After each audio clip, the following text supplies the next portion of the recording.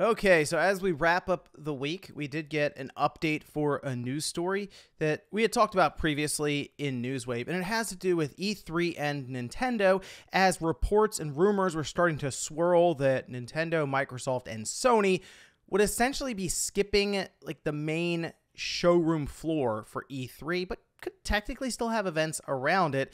And obviously, that started a lot of conversation online around the idea of E3 even existing if none of the platform holders are going to take part in the event. Well, we had Microsoft, who sort of talked about the idea of we're going to be at our own building, our own location close to E3, but we're not going to be part of E3. And now we have Nintendo actually commenting on the situation. I wanted to go over that very quickly here today. So if you guys enjoyed the video, make sure you like it and subscribe if you're new.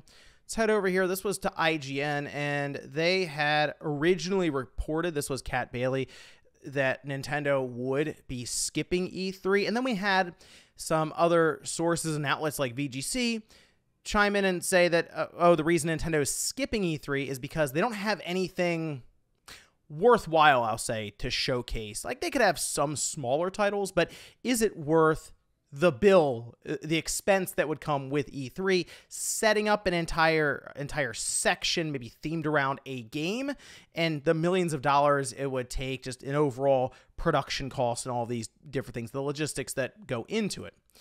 But we can see here from Nintendo, this was in response to IGN's report with a comment saying, "We approach our involvement in any event on a case-by-case basis and are always considering various ways to engage with our fans. Since this year's E3 show didn't fit our plans, we have made the decision to not participate. However, we have been and continue to be a strong supporter of the ESA and E3. So essentially alluding to the idea of them not going away from E3 completely, just that this E3 legitimately does not line up with their plans that they have going forward for 2023 and then also the first half of 2024, because remember, E3, it happens once a year, so basically you can showcase games that are between that E3 and the next, so the first half even of 2024. And if we take a look at Nintendo's current plans, they have an entire release schedule you can look at over on their website.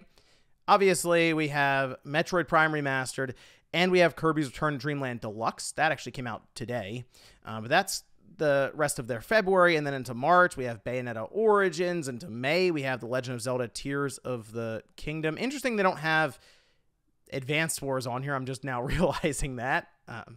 But then they have Zelda Tears of the Kingdom in May, and Pikmin 4 in July, which is their last current release that they have on their release schedule. So that towards the end of July there. And then you start thinking, okay, well, what's their holiday title? That may have been something they would have established at E3. So does this mean that Nintendo doesn't have anything really planned around that time to set up the second half of the year and partially the first few months, we'll say, of 2024? Well, the thing about the news that we have here now when it comes to Nintendo at E3, the fact them not showing up there with an in-person event and showing of some kind, it really doesn't matter much for 95, 96% of us. If you're not going to E3, you're probably not really going to mind if they skip E3 as long as there is some sort of Nintendo Direct around that time. Because the thing with E3 that was very easy to figure out, obviously, you could schedule around that week, is that you would expect events from the big platform holders, especially before Sony decided to skip E3 completely then going forward. But at that time period, especially throughout like the PS4, Xbox One, Wii U, I mean, even Switch there, right, for a while where they intersected, you would have all three companies have showcases of some kind along with all the third parties. So you would have something to look forward to, even if you were at home just kind of observing everything, right? In this case, though, Nintendo skipping E3 does kind of open the possibility for them to set the Direct on their own terms and not have to fit into a certain schedule. It is possible that they just walk right past E3 that week and they don't have a Direct. And I think if there isn't one before then, say in May, and we get there and it just doesn't happen, I I feel like that's going to set off some alarm bells and I don't say panic, but definitely concern from a lot of Nintendo fans. But here's the biggest thing about this. I think it's pretty clear what's going on with Nintendo right now.